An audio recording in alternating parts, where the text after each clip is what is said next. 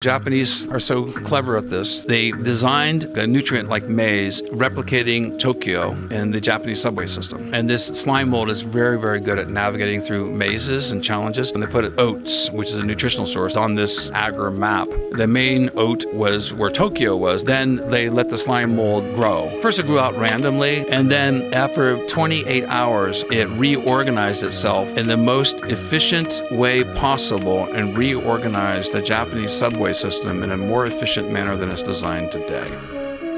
This is a demonstration of cellular intelligence. Whoa.